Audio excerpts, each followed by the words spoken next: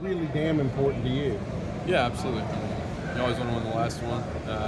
It'd be a great way to go out on top, winning the last one you ever play here. So, talk a little bit about what you've seen of their defense. A lot of match, cover 1, cover 4 team, but they're a really good team. On both sides of the ball, obviously too, with good offense. But we're ready for the test, I think. Does it hit you at all that you're preparing for your last game? No, I haven't thought about that at all. We're just focusing on Missouri and getting ready for them. Is that a result of you're kind of consciously trying not to think about it, or just the bowl prep has kept you from thinking about it? Maybe a little bit. Then I'm going to guess you might not be able to answer this question. I know Coach Gundy got asked it the other day. Yeah, he was asked, what do you want people to remember about Taylor Cornelius? Have you thought about your legacy or what you hope people remember of your year as a starting quarterback here?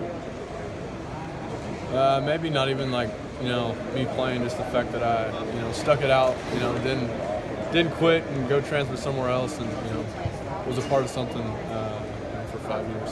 When it's all said and done, you could have potentially the 5th best passing performance by a quarterback at OSU. What does that mean to you? Did you realize you could be that high on the list?